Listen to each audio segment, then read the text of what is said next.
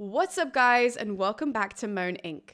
If you guys are new here, then hello. My name is Erica, and it is an absolute pleasure to have you joining me today on the channel. Because for today's video, as you can see from the title, I am chatting to Stephanie Black. Now, you guys may recognize Steph because she has given us such fun and engaging short-form content over on TikTok and Instagram, all about ancient history and archaeology. I would mention her usernames, however, they do change cross-platform, and so therefore, if you want to see some of Steph's super famous short-form content, you guys can find all of the links to her profiles in the description below. Steph has accumulated millions upon millions of views cross-platforms. I mean, her reach is absolutely insane. And she's been inspiring people on social media to get into this field. And obviously, as we've discussed before, and you guys know who watch this channel, that is something that I am incredibly passionate about myself. So I invited Steph on to talk about that, but also to talk about her own academic journey, her own academic research, and her own academic passions when it comes to archaeology, because Steph is currently getting her PhD from Durham University here in the UK, despite being from Australia. So we can also discuss what that move was like. But before we get into all of that, Steph, the way that I start my interviews is by having you update us on the context that we would need to understand how young little Steph over in Australia discovers archaeology and how she ends up deciding that this is a track she wants to take, not knowing, obviously, that she's going to be internet famous one day. So can you, first of all, take us back to young Steph and how it is that you discovered archaeology and got into the field itself? I would say I became aware of archaeology when I was 7, and I read a book series called Cairo Gym, and I plug it in every interview because I think more people should have read it. I'm pretty sure it's an Australian series. It's about this guy, and he lives in Egypt in the Valley of the Hairdressers, and he goes on all these adventures. I don't know. It made sense to a 7-year-old is all I'm saying, which isn't saying much. Kids' books are wild. And then I remember very distinctly at 10 being like, I want to be an archaeologist, but I didn't understand what an archaeologist was. I just think I knew it was someone that went on adventures. It was someone who traveled, and that was what I wanted to do. And then when I went to, was looking at options for university, and I was 17, and my mom was like, you need to figure out what you want to do in life. You need some plan. And I was 17. I was like, how dare you suggest that I have plans for my future? You hate me. I was literally on my laptop looking at courses at a local university, and I thought about doing ancient history, but it involved learning a language, and I am not a languages person. And then I saw that they were offering for the first time a bachelor's of archaeology, and I went, huh, I didn't know you could be an archaeologist. I wanted to be an archaeologist when I was 10. All right, I'll do archaeology. And that was as much thought as went into it. No way. So that must have been then like one, such a shock to your family, but also like a shock to you when you showed up and you're like, this is now what we're doing. Yeah, no, very much. I think I'd literally, in my mind, I don't know if this is exactly the scene of events. My mum had asked me, to try to do a nice sit down conversation, and I'd stormed off being, how dare you? And I'd gone to my laptop, and it was just there, and it came out like in my mind 20 minutes later going, so yeah, I'm going to study archaeology at university. Just like walked out, was like, this is what's happening. And I chose my major of anthropology because the point was of the degree was to combine together the arts and the sciences. So archaeology was under history, which was arts, and we had to pick a science, and I am not a sciencey person at all. And all the science options for the major were done in alphabetical order. At the time, I was watching the TV show Bones, and obviously A for anthropology was top of the list. And so I got there, and I think it was like, accounting, anthropology. And I went, well, Bones is an anthropologist, so I guess that'll be my major. No way. That was literally as far. And here's the thing, like the anthropology I did wasn't even the anthropology of Bones. It was socio-cultural anthropology. And I loved it. I love anthropology. It was so much fun. But yeah, like, so I always get questions like, oh, like, what did you do before applying? What did you study? How did you like make the best application? I'm like, just when I'll apply for this, like I put no thought, no effort into it at all.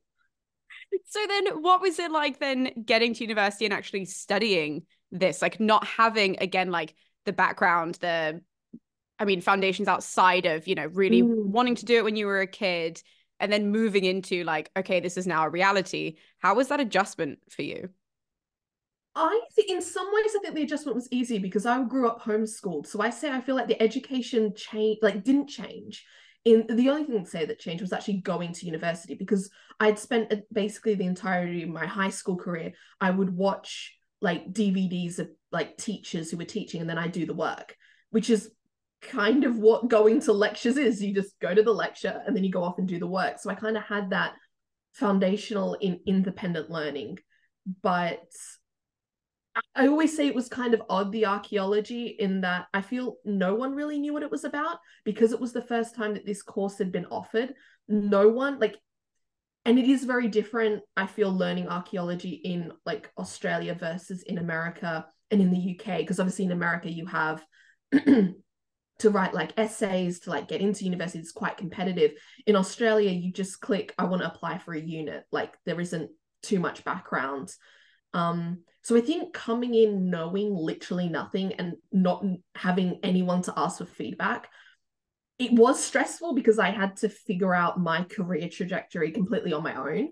But at the same time, it gave me a lot of freedom.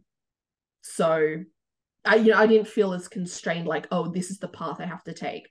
But I do say, like, it felt not too much about archaeology. It was a lot more ancient history. I technically have a minor in ancient Roman history because I did 3 units on it for fun. And it was a lot more cultural anthropology, which no one, I think, in high school in Australia is learning anthropology. So we were all coming in at like, knowing nothing. So then that must have kind of been a bit of a superpower being homeschooled and then going into university, because at least like when I went to university, Hmm. lots of people around me were struggling and they would say, like, gosh, this is so much more like on your own. I wasn't really expecting this. But I Mm. had come off the back end of, I went to rehab at 16. So I did a lot of independent schooling. Like I couldn't go into school a Yeah. lot.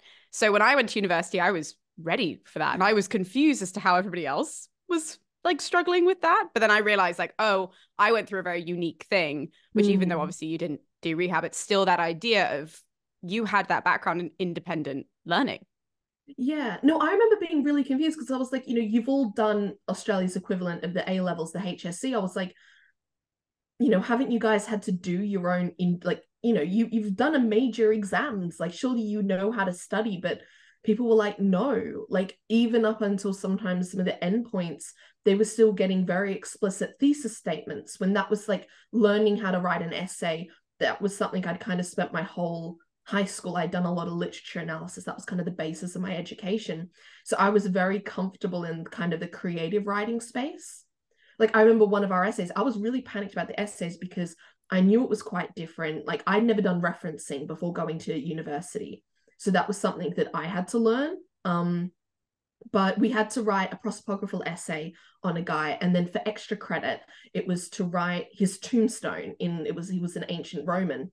I really liked that. I was like, oh, this 250 words for a few extra points, like, so and so brought honor to his family. He fought bravely in this battle. Like, I was like, oh, this is easy. Like, That I sounds didn't like like fun. that. It was so fun. Like, I like those little like if I ever get the opportunity to do that kind of stuff, I organize my own assignments. I want to kind of include that. But it was interesting to see how many people were panicking about this creative writing aspect. They were like, I'm totally comfortable with the essay writing. Creative writing, absolutely not. I was like, oh no, I've got the creative writing, but how do I write 1,000-word essay? How do I reference? Like, so I just think it's different. Like everyone comes to universities with different strengths and different weaknesses. You just need to figure out what those are and then obviously work on your weaknesses. Absolutely. So you go through your undergrad and clearly something clicks, right? There's like a synergy that makes you go, okay, I have to continue studying this. So what Yeah. was that really spoke to you during those years that you were like, I'm not done with this subject just yet?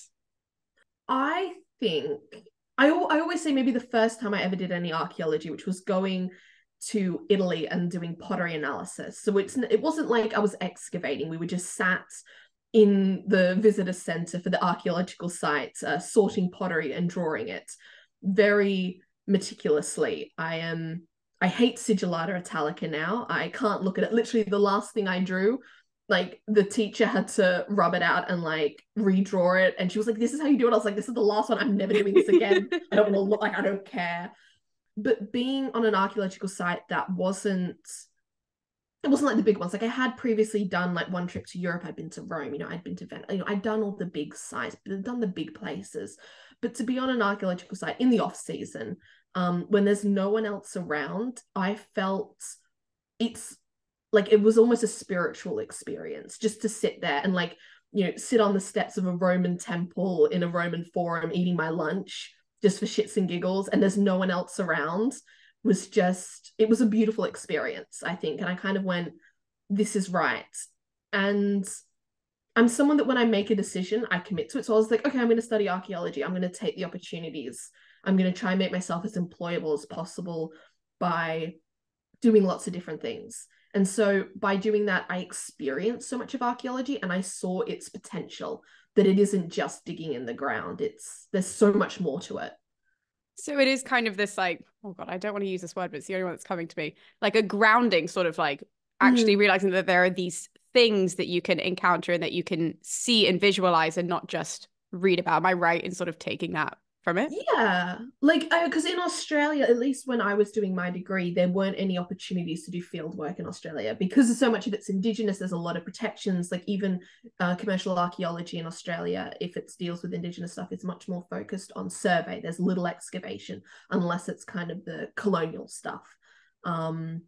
So I'd never like seen an archaeological site. I'd never been on one before. So it's like in some ways I had no frame of reference, but I didn't have any preconceived notions of what archaeology should be or could be. So I guess in some ways there was a level of innocence to it and a lot of naivete. I was very, very naive going into it. But that isn't necessarily a bad thing. I was about to say, like, I've spoken to a lot of people, like for my channel, obviously, who all say that there was a level of naivety, whether it be setting up their accounts or going into the subject or, at any point throughout the career that led us to sitting down and having a conversation. There's always an ignorance or naivety in there that they're like, I genuinely didn't know what I was really signing up for or what I was doing or how this ended up being so successful. So I think that is a really important note, that you don't have to have everything like figured out, because that naivety leads you to great things as well. And I think also leaving yourself open to opportunities, because I definitely panicked in my first year because everyone in my cohort, it seemed, so because in Australia we start our academic year at the beginning of the calendar year. So we get to our mid-year break, which is the winter break, around June, July. And like we came back after that and I was like, oh, in my second year I'll do field work. And it seemed absolutely everyone had been on field work in Israel. They'd done the dig that the university was organizing because they were Egyptologists. And because it was right after the Arab Spring, the university wasn't letting undergrads go to Egypt. So anyone that was interested in Egypt went to Israel. And that was the majority of the cohort. And I remember coming back being like, wait, you guys have been on a dig already? Like we're only first years. What's going on? And it made me panic. I was like, oh no, I'm going to be behind everyone else. So that's what really pushed me to, I did, just while I was in uni, I did the pottery analysis in Italy. I then went and studied bones in Poland. That was the first time I excavated. I dug bones. And then I went and did like, what was it? It's like landscape archaeology in Bulgaria. And this is because people always ask me, oh, do you have any advice for people at university? And I say, make sure people in your department know who you are. Because that's how I got to Bulgaria. Because I had one lecturer in second year who was like, hey, if people want to help me by looking at burial mounds on Google Earth, hit me up. So I did. I spent a year, on Google Earth, which is funnily enough, basically what I'm doing for my PhD. So, skills, you learn different skills. But there was the opportunity to go to Poland because she was going to ground truth her data. And she was like, do you want to come? And I went, okay, sure. That sounds amazing, though. Hold on, unpack that for me. So how long were you there? What was like your day like? the whole Oh, shebang. Bulgaria was insane. I love Bulgaria, don't get me wrong, but we were very remote. If anyone watching this is Bulgarian or knows Bulgaria, we were in Yambol, or we were just outside of Yambol. And to give a reference, it's when we told the hotel clerk in Sofia where we were going, because we were specifically told, don't tell people you're an archaeologist, tell them that you're studying old maps. Oh yeah, it's a big thing when you travel to do field work to not tell people you're an archaeologist, because a lot of people just assume that you're a treasure hunter. And I can't remember the guy's name, Mm. but apparently one of the biggest Bulgarian archaeologists was a man who used to get basically giant like tractors and just drive them through burial mounds to get the treasure. Oh Yeah, my God. yeah, there is so much to anyway, so much to unpack in that. So yeah, we were told don't tell anyone. So and we look so suspicious because none of us are professional liars. So like the hotel clerk's like, oh, so where are you planning on going? And we're like, oh, we're going to go to Yambol. And like you could see the look on the clerk's face. I was like, why are you going there for like a month? Because there's nothing there. We were in a tiny local rural village. Like why would four students from Australia be spending a month here? There's no reason to. Well, there was a very good reason, but we just couldn't tell anyone. Yeah. So with all of that then, what would you say is the part of this whole subject that really like excites you? Like, is it working in the field? Is it a storytelling aspect to everything of like like the historical sort of storytelling is what I Mm. mean? Is it, the research side of things that is more so exciting? Like, what is it for you that's like a I think it's the mystery and it's feeling like a detective, because you it is a lot of guesswork, and archaeologists will be like, oh no, it's analysis, it's study, we're doing the research. And I'm like, yeah, but it also is guesswork. So unless you've got a time machine, you're never going to know 100%. Like, it's good, it's evidence-based guesswork. If you've got a pot that looks like a cup, we're going to assume it held a liquid of some kind. It's not totally crazy theories. But I think it's definitely it's the mystery of it, and it's the unknown, and it's the adventure, because you do feel like an adventure, going out to like the middle of the desert. It's not even, I'd have to say Dubai, because no one ever knows where I dug in the UAE, so I just say Dubai. And literally wiping the sands away, and there's like 12 3,000-year-old arrowheads just lying in the sand. Like, that's so exciting.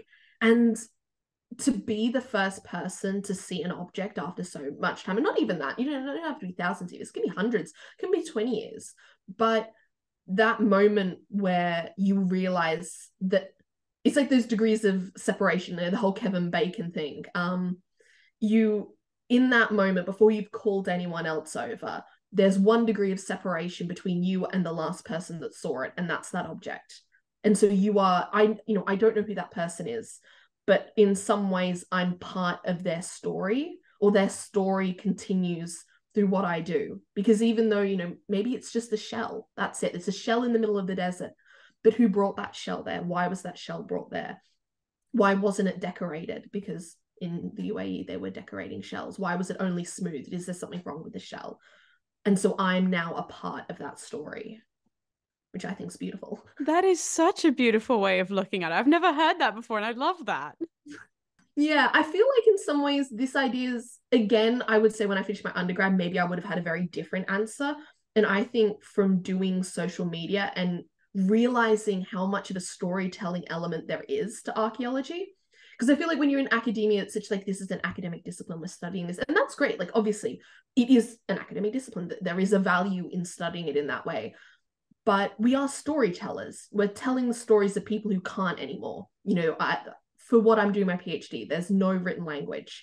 So hopefully I do them justice. I get to say what was happening 3,000 years ago. So you mentioned there you're getting your PhD, but also you are so popular on TikTok and Instagram.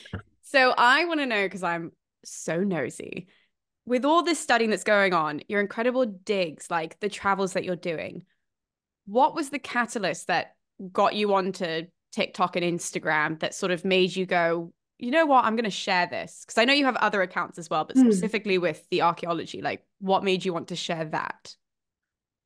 I think it came from an area of just sharing what I loved. You know, if it's my own account, I'm going to talk about what I'm interested in. I'm interested in archaeology. And so I think I just fell into it because I started my TikTok before COVID. I'm one of the few people that was in there pre-COVID, but I started it just for fun.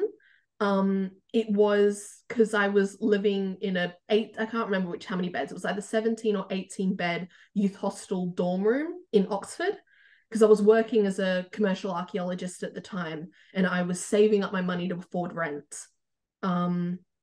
So because I was saving up my money, I couldn't afford to do anything. The only thing I used to do was go to the cinema, actually. I used to go to the cinema a lot. It was fun. It was great. Fair enough. It was That's also great. warm in the middle of winter. So yeah, nice. So something to do that was inside. But the one thing I had was the phone, and the other thing I had was Wi-Fi. And I'd seen stuff about I think it was like I still thought it was Musically, and like I looked it up and it was like, oh no, it's TikTok. And I was like, okay, let's download this app because I like on my weekends I had literally nothing to do. And then when my laptop got stolen because I was an idiot and I rushed out to work and I left it in my bed and it got stolen. So that was all my images from my travels gone, Oh except God. for what I'd uploaded to Facebook. So I literally only had my phone. That was it. I couldn't even like watch stuff on my laptop because that's what I used to do in the evenings. So if you don't do it, but you can scroll back right to the beginning of my account because I've not deleted a video in the over 4 years I've been doing this. I have close to 5,000 videos on my account. It's obscene. I have an addiction. It's fine. All of the early videos are either done in the hostel dorm room on the weekends when no one else was in the room, or in the women's bathroom because there were very few women there because it was during winter. There wasn't a lot of people, and it was kind of warm. So I just be in the bathroom for like hours filming TikToks. Yeah, it sounds so miserable when I say this. Like, yeah, I started it because I had no money and I was just sad. Well, But I don't think it sounds miserable at all. In fact, I think that that's a really cute way of going about social media, that it's more about like, I didn't have anything to do, so I might as well go here because there will be other people here. Like, it's still yeah, a form of not finding something to do, but finding people to share something with. yeah, that sense of connection, which is I think is what I've come to value now about the account, is like if I go live, it's like the same people are on there and it's really nice to get like updates and people will like there's like one girl who was, like we had this whole saga. I say we as if I was involved, but like getting updates about getting into Oxbridge and her applications, and then she got in but couldn't afford it, and then she got funding, and so it was this whole like every time I was going live it felt like it was so nice to get those updates. And now she's like writing her first essay and I'm just like, I'm so excited for you. Like it feels like I was there, which is why, you know, even though obviously I wasn't, but that's something I really have come to value, that sense of community, especially as someone who felt kind of alone during my undergrad in studying, and because I didn't have anyone else who was doing archaeology or even history. That is kind of, yeah, the community, and not just on TikTok, but being able to meet other TikTokers offline, and other people from social media like you, like getting to meet you. That was so nice. It was like, oh my gosh, these are real people behind the camera, which is, I think, what I've noticed is everyone kind of goes, oh, whoa, like it's just I'm so used to you being on my phone, and Yes. now you're like in front of like There's it's always that very odd. adjustment period where you're like, oh my gosh, yes, okay, you're a real person. You're not Mm, just on my phone. Like, literally, yeah. so Yeah. you start this account then before lockdown, and Mm, then we go through lockdown, and you're yes. still updating, and then obviously you're still updating as per Mm. regularly now that we're what, how long has it been? 3 years? Nearly I think four it's years? been 4 years. Stop, that's Yeah. crazy. I feel Or like the time 3 years, has something like just that. disappeared. But so that's a long time to be on social media. Mm. What would you say is like one thing that you've learned about your style of TikToks that has sort of evolved as you've been on the platform, maybe just through Instagram? Like, Mm. how has that changed in that time in your approach to creating or sharing that story? I think it's been the fact that I'm interested in stories because I never used to see it that way. I was like, I'm doing archaeology, I dig, and it felt like everything was quite in isolation. Like, obviously, you're looking, like, say, when you're digging up bodies, like, you're looking at the remains, but I'm not like, you're not really thinking about the remains as a person.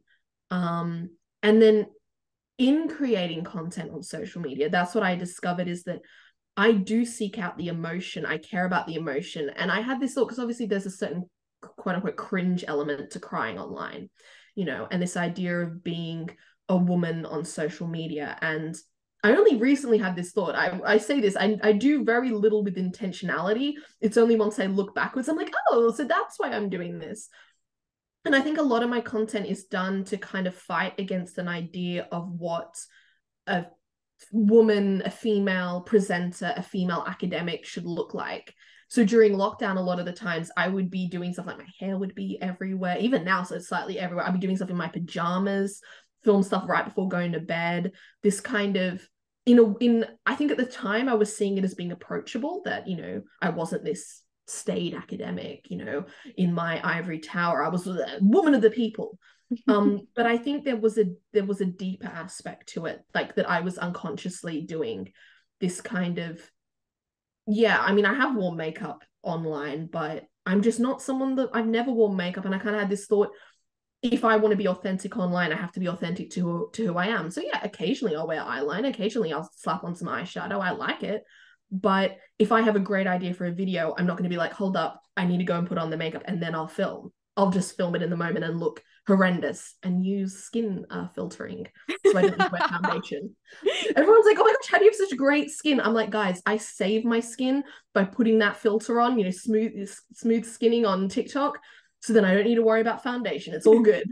I look much worse in real life. But you know, you say that as if it's like easy though, like being authentic to yourself. And that's like, you should take more pride in that. That's not an easy thing to do. Like, there is an element of people who, not that they're going to overthink it, but it is just kind of like this, oh, well, this works and I'm going to do this and I want to appear this way. And the word authentic kind of gets like, you know, morphed and warped into different things. But you, as you were saying, you know, like you're uploading videos in your PJs and like really just showing people who you are. So is it that you never thought about necessarily being authentic? Like, because you were saying, you know, you're doing things kind of at the time before you really thought about them.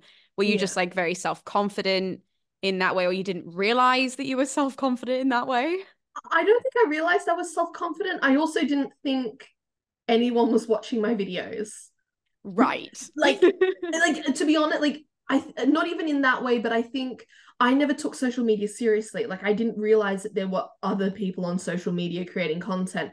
I was just like, oh, I didn't even start originally talking about archaeology. I mean, I did share a little bit about being an archaeologist because at the time I was working in commercial archaeology, but it just kind of naturally happened that I was talking. Like, I know I tried doing the weird dance trends at the beginning. I still know how to dance to Kesha's Cannibal. I practice that a lot. You know, like I have those little random things, but that's not what I'm interested in. That's not what excites me. And if you're going to be creating content for as long as I have been in, you know, uploading 8 videos a day, it has to be in something that you're have an interest in. And that is archaeology. That is history. That's talking about it. But yeah, I mean, I didn't think I would ever be at this stage where people would be interviewing me about social media. That was never an intention. In some ways, I think I've really, and to an extent still do, fight against the professionalism. Like I have shifted my content as my account has gotten bigger, as I guess my personal brand has grown. I definitely have. I used to share a lot more about myself on there, which I don't do as much. I sort of try and keep it just to archaeology, and to because I think that's healthy, to create some kind of boundary, because it's so easy for it to bleed over and it's so easy for it to affect your life. Like I've had panic attacks about TikTok. I've gone through the ringer with it and I've had to have serious conversations. Like it is just social media. You can just uninstall the app. And so why are you having a panic attack? I was very mean to myself in that scenario. I was kind of like, why? This is ridiculous. Why are you behaving like this? I don't think that's mean. I would argue against that and say that's so healthy of you to be able to have that standpoint of looking back and going, okay, hold on a second. You can just uninstall this. Like you don't have to go on. Like that shows that there's like a real healthy brain in there alongside like everything else. Like, because lots of people can't do that. You know, lots of people are like, this is it. Like, uninstall. You can uninstall. Like the fact that you're having that thought, I think give yourself more credit, Steph. Like that's really good. I'll give myself credit for it then. Thank you. You're like really bigging me up here. This is doing wonders for my ego. But no, I think it's important. I think if anyone wants to create content on social media, or even just be a watcher on social media, I definitely think you have to be aware that, you know, it is just an app. You can just uninstall it, and that's okay. It's not the end of the world. And that's why you know, there's a saying, you know, don't count your chickens before they've hatched. I'm very much like that. Or don't put all your eggs in the same basket. Like, I've had so many people be like, oh, why don't you quit the PhD and just focus on social media full time? And I'm like, because social media is my hobby. And I think that's where I fought against this perceived professionalization, or maybe what I perceive as professionalization. Because to me, it is just a hobby. Like, I'm not earning substantial money from this. This is not a main source of income for me. If it becomes something, sure, like, I'm willing to keep options open. I'm not adverse, obviously, to it becoming something more. But I am doing my PhD because that's kind of my plan A. That's always what's going to be there. And social media, if something happens, it happens. If it doesn't, it doesn't. I get enough enjoyment from it. Like, the value of social media for me doesn't come necessarily from it being professional, from contacts, from anything. It comes from, I did drama as a kid, that I had someone who once interviewed me went, did you do drama in school? And I went, how did you just tell from your account? And I was like, oh, okay. So it gave me an avenue to perform, to be creative. It gives me a way of working out, how am I going to present academic information in an accessible way. And I feel like I have created a certain style of video, this sort of, I don't know, emotional. I think Historical Hand coined the term sad girls of archaeology, which I think is that kind of sad girl aesthetic in a way. And so that's been really fun to do, to develop my own style. Absolutely. Yeah. And so then if the PhD is your plan A, then like, what do you want to do with it? Like, have you always wanted to teach? Do you want to be more so like a guest lecturer? Do you want to be a writer? Do you want like a documentarian? Like, what have you kind of like always looked at to be like, that's plan A? I want to dig. I'm such a stereotypical archaeologist. I love digging.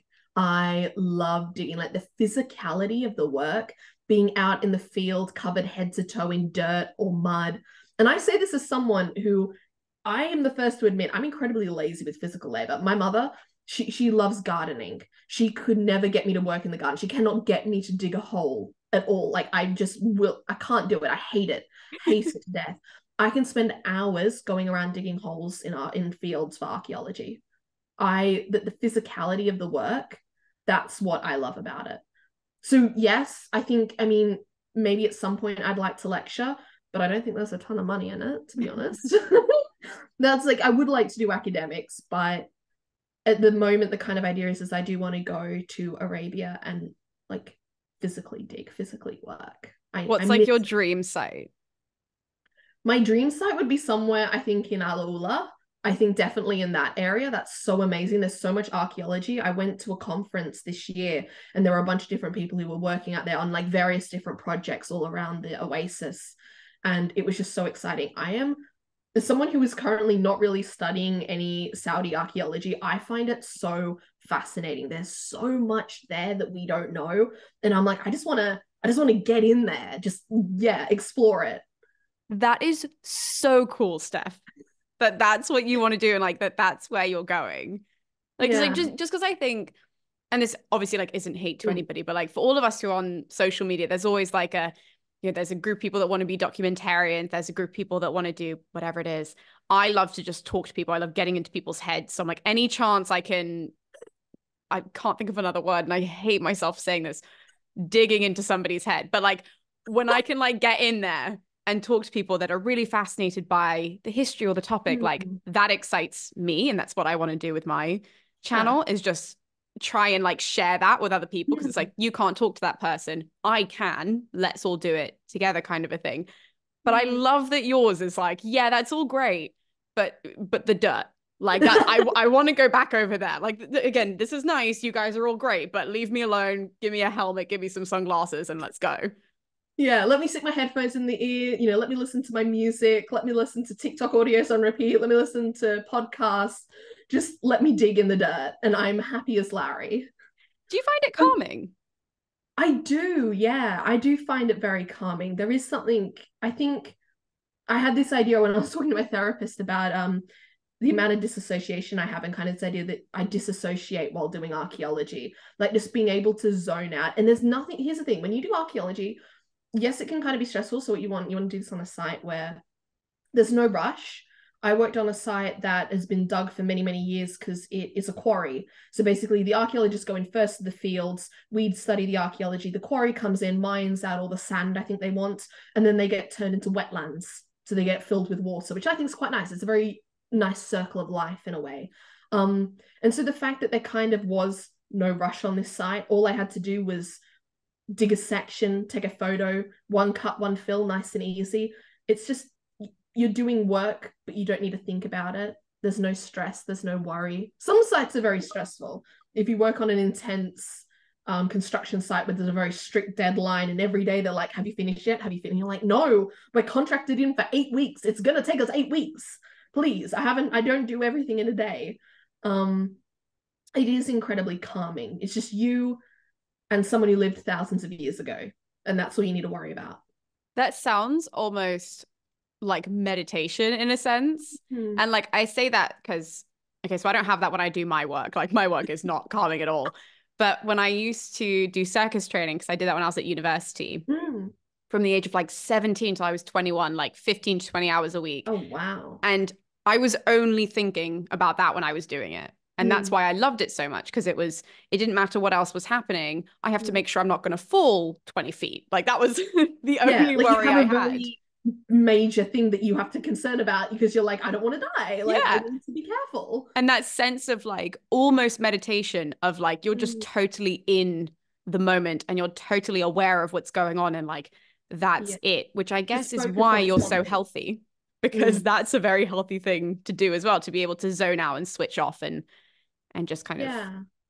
And then you come back to the office and you get rudely awakened with, you have to finish the paperwork, this needs to get done, this hasn't been recorded, you haven't done this right. So there's a balance there, definitely.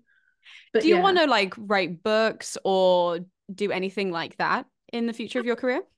Do, and I say that I never used to want to, but it's kind of come about with having so many, because my specialization is the Iron Age of Southeast Arabia. That's very, very specific.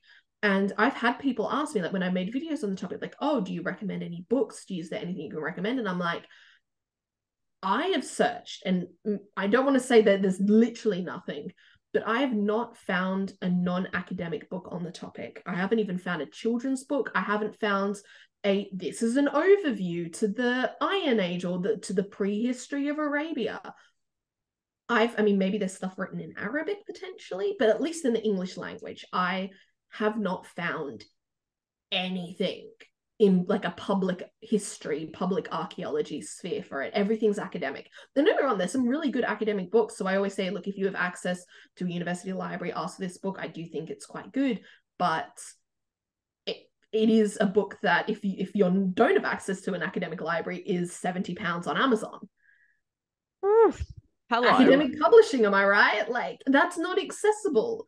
And the whole point of TikTok, and that's what I love, is that it's making archaeology, it's making history accessible. Like I've learned so much. I follow so many fascinating people that I'm like, yes, tell me about your interest. Tell me about your research topics. But I find at the moment, it's difficult for me to share my research because it isn't accessible until maybe I get around to finally, hopefully middle of next year, I'll have something published in academia. And then I can be like, I've published one thing, you can read it, you can have it for free, I'll send it to you. But yeah, it's just, which I think speaks to the inaccessibility of, you know, these industries as a whole, and even just academia as a whole, not even specifically archaeology or my niche. I was going to ask, like, why do you think that is? Or do you think that it's just, is it an area that, because I don't know anything about this specific niche. So is this an area that's not like widely excavated? So there's not a lot known about it? Is it a case that there's just not high demand for this? Or is it just literally because people don't know this exists? I think it's, as everything somehow is, there's a level of racism going on there and Orientalism. So when you look back to, there was like an institute set up for like the studies of sort of the Near East region, I think by Churchill potentially. I'm vaguely, I'm not pulling this out of thin air. I did read this, and it was when it was set up, it was like focusing on Israel and Palestine, Jordan, kind of almost looking at Iran, like the Mesopotamia region. Arabia wasn't even considered at all, like the whole Arabian Peninsula. And it kind of comes down to this idea of the focus of Western academics focusing on their own history. What's happening down in Arabia didn't influence the development of Western civilization, really. Maybe some of the northern bits of Arabia, sure, because that's where you have, from Saudi, you have the rise of Islam itself. That obviously has an impact, but kind of in the ancient history, there's interactions, but these are small tribes people. There's no major empires here. There's no massive civilizations. There's stuff going down in Yemen, but on the whole, not as much as going on in these other regions. So you kind of have a history of this area being ignored and being seen as unchanging, which is a big idea that a lot of early Western academics had, that the desert is seen as unchanging. The Bedouins are out there. They've always been out there doing their stuff and nothing's happened, which is ridiculous. Of course, things have happened there. Things happen everywhere. Stuff doesn't literally stay the same. So that is slowly changing. But it's only been since the 50s that there's been research done and excavations happening in the region. And those first ones were done in Bahrain by some Danish archaeologists who were basically seeking to find what is essentially the Mesopotamian version of the Garden of Eden, which they did find, which is Bahrain, which was known as Dilmun back then. That's basically what they found, the Garden of Eden. But I remember when I was first telling people I was going to dig in Dubai, people were like, why would you dig there? It's only like 10 years old. It's just influences. And I went, Arabia is one of the first places humans went to after leaving Africa. Like there is tens of thousands of years worth of history here. But because before Islam, it never became an empire. Like it never became a massive civilization. There's kind of limit. There is writing, but it's limited. It's been ignored in favor of the kind of more flashy civilizations. Like, Mesopotamia is so interesting because, this is where the empires are coming from. You have, obviously Egypt, you got pyramids. That's so cool. You got Greece and Rome. There's so much happening in there.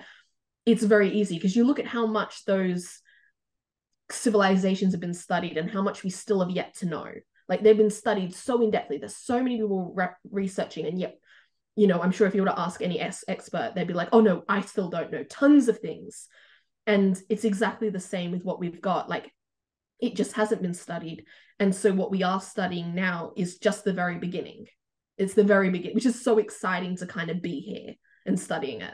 That's what I was going to say. Like the fact that you get to be at the start of that and to like really be getting into the nitty gritty and be part of that story as well. Not only the ancient story, but also the rediscovery story is such an exciting place to be. No wonder you still want to dig. Like this makes sense. As a storyteller, this makes sense to me. I'm like, I see it now. Yeah. Well, so like for my PhD, I'm studying, like, in the simplest terms, I'm looking at 15 Iron Age settlements. These settlements have never been published before. This is the first time they've been discovered. So they're 15 villages, like borderline. I mean, I don't want to, there's an argument whether they become urban centers. I think they might be leaning towards some level of urbanization. They're quite big. You're looking at each one rough, like approximate is around 3 hectares in size. And that's just the settlement where the houses are. That's not counting the fields and tombs and any other areas on the periphery. Like this is just where the houses are. And so these are big settlements. This is a lot going on, but none of these sites have been excavated yet. It was just the project my data's from was just a survey. It was purely to record. So there's so many questions I can't answer until we excavate them, until we dig. So that's why I'm here. Like, I want to dig because I want to go to these sites. I want to dig. I want to be like, no, I want to know what the function is of all these different structures because I'm just guessing based on floor plans, essentially. Like, I don't know. And I'm just here like, I want to know. So is that what you're gunning for then? Like that's the site. Yeah, definitely. I've got this whole wadi area, 15 settlements. I'm like, get me in there. I want to do it. Get stuck in. Yeah, absolutely. So then do you have any digs like coming up that you've already, or like that you have your eye on that you're going to do like as you're studying as well? Or is it more so a case now of just zeroing in on PhD time and getting that done?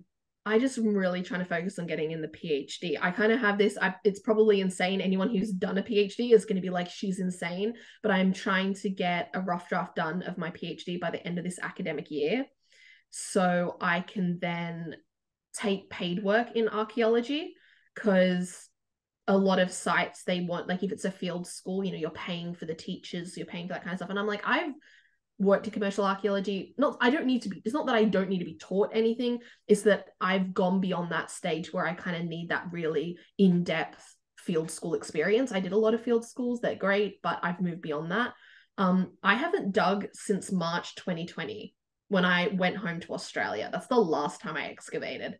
And as someone who loves the dirt, like, I get itchy fingers, like I'm desperate to get in. But I just, doing the PhD, doing academia is so full on. And that's, I just really just want to get my PhD done. Like that's my main focus. I'm just like, just let me do this. Let me do this. Completely fair.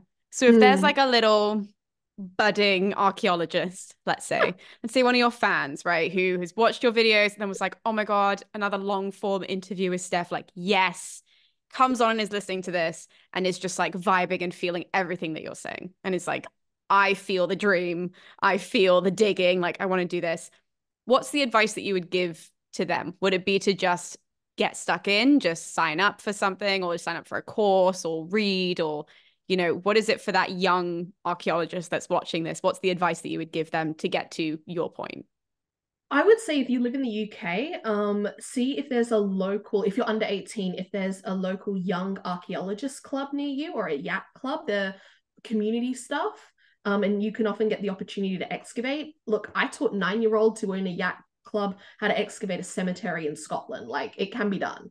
You know, you're doing proper archaeology in these groups a lot of the time.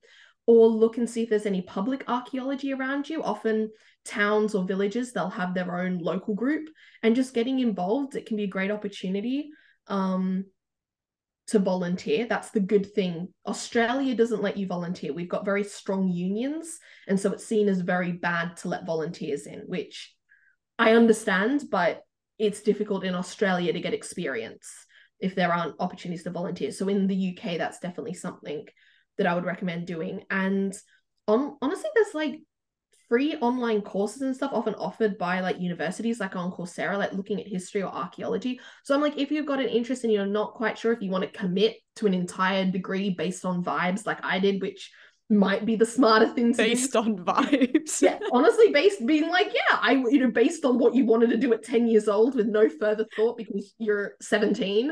If you want to have some thought behind it, definitely, like, I would recommend maybe doing one of these courses and seeing if it does interest you. Just doing general readings. Like, I say Google's your best friend, and going onto websites like even Google Scholar and being like archaeology, or seeing if there's like introduction. There's a lot of sort of basic books that can introduce the basics of archaeology to you, essentially. And that just, I think, helps make it a little bit more accessible.